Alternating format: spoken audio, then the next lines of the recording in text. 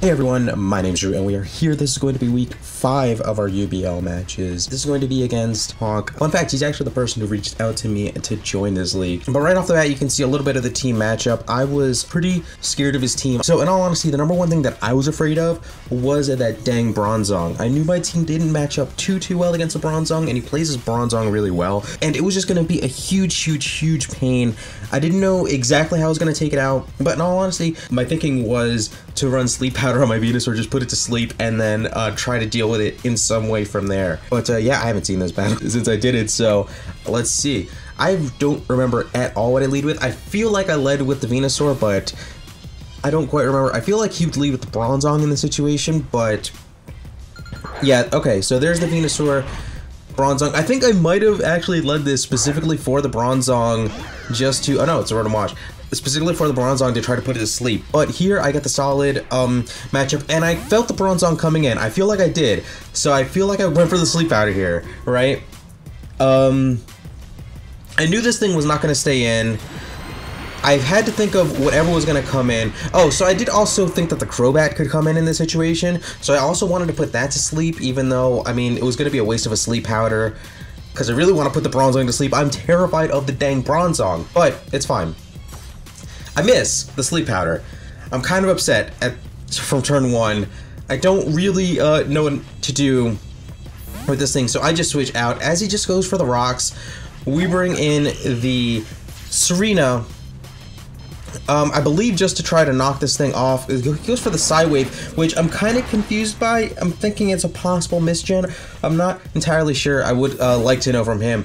But I go into this thing to try to eat a hit and possibly cause a switch with a possible Rapid Spin, then a possible knockoff. Those are all possibilities, but I double into my Greninja as he goes into the Crobat. I think I read this. Yeah, I must have read this because my Greninja is Scarfed, and Scarfed Greninja is going to be a bit of a theme. And unfortunately, I just go for the Ice Beam. Dark Pulse was probably the better play, but I really just wanted to hit what was in front of me. I didn't want to have him, you know, not read the Scarf and stay in, but he did read the Scarf, so we don't get any momentum going on really there. But I can bring this thing in. This thing's, I imagine, is gonna wall pretty well, but he reveals the Light Screen, which of course is just going to, it's gonna kind of ruin my day, because I believe I do have a Special Venusaur, which again, a Special Venusaur can't really touch the Bronzong. My only real hope for it is to try and Sleep Powder it, if I remember correctly. But here goes for the Volt Switch. I feel like I must have expected a switch. Yes, Sleep Powder. Again, we missed a dang Sleep Powder. And I'm getting kind of flustered at this point, but it's fine. I go out into my Delphox because there's no Hydreigon anymore, so there's no real dedicated like scenario for this thing to be in, except it can wall the Bronzong unless it has Earthquake, but even then we'll probably be fine. But that does force the switch as he goes into this thing. Now, I was super upset because I was certain that Delphox got Energy Ball. It doesn't, it gets Grass Knot, and we all know Grass Knot does nothing to a Rotom Wash. It weighs apparently nothing. But I kind of read that, I guess. I set up a sub, eat my Citrus Berry, and I'm hoping to Magician away its item. I don't think it's revealed an item yet, if I remember correctly, but either way, we Magician the leftovers away. So now we'll be getting a little bit healthier. We're in a decent spot with this Delphox, I guess. But it just Volt Switches out, breaks the sub, and I guess I get a free hit on something. In comes this thing. Oh no, I don't. I think I went first. Okay. Yeah, I probably outsped it. So Light Screen wears off. It's fine. Yeah, part of that whole like substitute sequence was to burn some turns, but in this moment, I completely forgot about Crunch. That's on me, 100% on me. There was no reason for Delphox to go down that early. I just completely forgot about Crunch. It crunches me and I go down. I go into this thing, I'm thinking it could possibly, you know, be Choice at this point. I don't think I do ever get to see the item. I don't think so. It's either going to be Choice or Z-Move, but either way, I feel like going into this thing is going to be the best option for me. I think I just go for the Moonblast. Does not much, but I do get a drop, so that's a thing, I guess. I don't know. Now those pesky Psy waves. But I'm fine for now. I think I read a switch and I go for a Scald, if I remember correctly. And I really desperately wanted to burn this Crobat. No, I go for the Shadow Ball. Okay, so I just try to hit what's in front of me. I would have gone for a Scald. We do get the special defense drop, so at this point I'm thinking, this Crobat, getting this Crobat low enough is going to be huge for my Greninja later on, because Greninja Surf is going to do just over 50%, so as long as it's in that range, I should be fine later on, especially if this thing goes down later. But it pulls a double into the Rotom as I go for the Scald. Oh, and judging from the Shadow Ball damage, a Scald would have taken that Crobat out, so he knew that. That's why I went into the Rotom. We do get the burn, which is going to be kind of huge later on, as he sets up another light screen. And I'm pretty positive that we saw the last one go for 8 turns, so in my head I'm thinking, we gotta, stall this out all over again as I go for the Energy Ball, just trying to get a little bit of damage, trying to do something here. Either way, I feel like I kind of just hold my ground, yeah, because I'm not too concerned about this Rotom right now. I don't know if I predicted here or not. I'm really curious to see whether or not I tried something out. I feel like I Scalded here. Yeah, okay. I Scalded expecting it to Volt Switch out. And yeah, we do get another Purge, which was, again, pretty darn huge. It was pretty darn huge in this situation, because now I can kind of wall somewhat, maybe kind of. So let's see, I think I switch out. Yeah, okay, I do. I believe I go into Mega Venusaur here. I do. This thing is a super defensive Mega Venusaur. I mean, Mega Venusaur is naturally really defensive. So I just try to wall this thing off. It's not going to poison me. I can Synthesis up if I have to. I believe the set is just, if I remember correctly, Giga Drain, Sludge Bomb, Synthesis, and Sleep Powder. Right. So I'm gonna wall this thing for days. In my head, at the moment, I'm thinking this thing doesn't have any kind of recovery, so I don't mind just stalling this thing out. It's gonna Poison Jab me continually. It doesn't want anything else to get, kind of hit here, so that's fine. I get it. Especially at the range that his Crobat's at.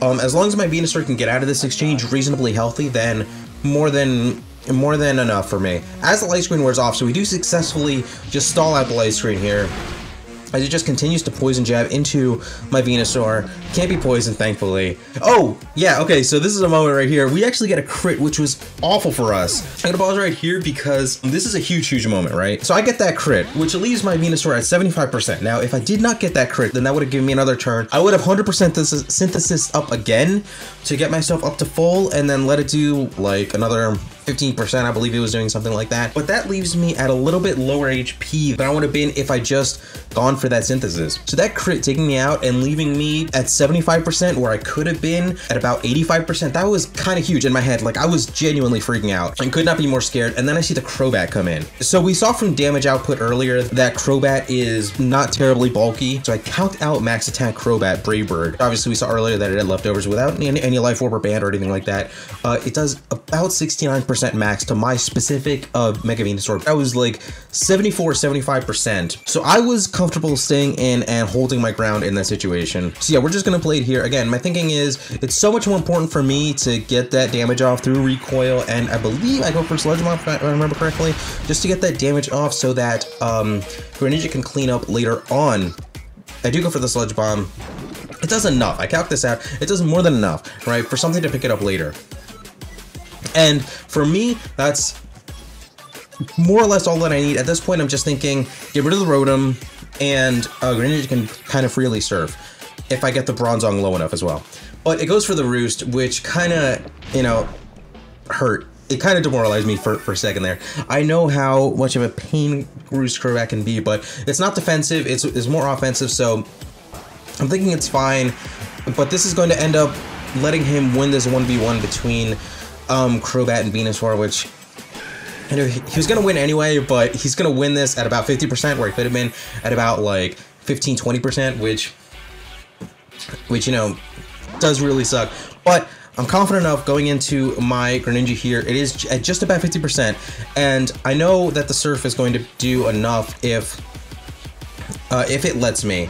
But in comes the Rotom, and this is where the burn comes in huge, right? Because I'm gonna see how much this surf does. It had to have been super specially defensive. Now, I think I'd probably take it out with 2 surfs anyway, but it looks like it might be a roll, and I'm not quite sure. I could have gotten a low roll in either of those turns, but the burn absolutely guarantees it. It's going to be a 2-hit KO from that range, no problem. So now that this threat's gone, he does go and bring in this dang Heracross, and I have to switch out, obviously.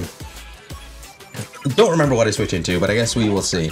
I go into this arena. I probably just sack this thing off. You know, maybe I can take a hit. I don't know, but I don't think I outspeed. And unfortunately, we have to, you know, just deal with risking Moxie at this point. Clearly, I wasn't too concerned about that at this point in the battle. But no, it does reveal Guts, at least Flame Orb. So we're in okay position here. We're fine. We're totally fine. Now, at this moment, I calced out everything. This Meloetta does not have Psychic. If it did have Psychic, I would have taken it out easily, but instead I only have the Dazzling Gleam. I don't remember why exactly, but I'll look into it. It's fine. But unfortunately, I have to give up the Meloetta just to get that big chunk of damage off on this thing, which really does suck. I would have loved Meloetta to get some more love and just to, you know, do more things in general. And I wanted to keep it alive. It would have been so huge later in the game as well, but unfortunately, we just had to let it go down for damage. And at this point, I think I lost because the Bronzong is way too healthy for me to be able to take it out. And in comes the Bronzong, right? And I can't really do anything to it. And Gyro Ball to a Scarfed Greninja is going to do so much. But I go out into my Primarina here. And I'm thinking I don't have the damage to either take out the Bronzong or the Thundurus, because Greninja Surf is only doing about 50%. So is Dark Pulse, but it doesn't really matter what I go for. Oh yeah, no, I do switch to try to get some damage off on the Bronzong, but also so I can switch up to Dark Pulse at this point. But I just go for some damage, and it's simply not going to be enough at this point, because I am getting some wonderful damage onto this Bronzong, but it's not going to be nearly enough to deal with Thundurus later on. So at this point, I'm just kind of thinking that I lost. Oh, I'm sorry, there's Crobat. I completely forgot about the Crobat. So I'm still thinking that I have to Surf, but as soon as I see that he let this Crobat take that much damage, now it's 100% in my head. I can go for the Dark Pulse because he was still at that 50% mark, where it's kind of that in-between mark where Surf, it's gonna force me to go for Surf because Dark Pulse simply doesn't have the damage here. And I'm still thinking I'm locked into Surf right now, but as soon as he switches this in and lets me deal that much damage to it, now I know that my Greninja can freely go for Dark Pulse, and it's going to be a lost cause anyway because the Bronzong is too healthy, the Thundurus is going to do damage to me, but at the very least, you know, Greninja can try to do some things. I'm still thinking this is a completely lost game because I simply don't have the damage. And even here, right, okay, I have to pause this one more time, I'm sorry. This is my thought process, right? Even if I do flinch this Thundurus, it's still a 50-50 roll to 2-hit KO with 2 Dark Pulses. Then I'm thinking that I don't have the damage against the Bronzong because the Bronzong is sitting at around 70-ish%. We've already confirmed a lot earlier in the match that this thing is max HP, max special defense. And just calculating that out, I have no chance of being able to take out the Bronzong from that range. So I'm thinking all is lost. My only out is to flinch the Thundurus and get the 50-50 roll to 2-hit KO, and on top of that, get a crit onto that Bronzong. So that's my thought process as I go into this turn. And I just go for Dark Pulse, I hope for the best, we'll see what happens, and I do exactly 50 it looks like, and we get the flinch. So I'm thinking, right now I'm kind of freaking out, and I'm thinking, we take this thing out, we have a chance, but then I realize, no we don't, because I'm not doing enough damage to the Bronzong. So I'm thinking in my head, my only single out right now is a crit. And it turns out we get the crit. we'd get the crit. Now, I found out later, I found out after the match that assuming that the Bronzong is uninvested, which we have to assume, even to a Scarfed Greninja, there was no damage roll that would have taken me out with a Gyro Ball. So I would have taken a hit and I would have gotten 2 Dark Pulses off anyway, but Greninja came through with everything I needed Greninja to do, and we end up taking the narrowest of 1-0 victories in the craziest possible way. And yeah, again, GG, I'm really tired with that. Thank you so much for watching, and I'll be once again out.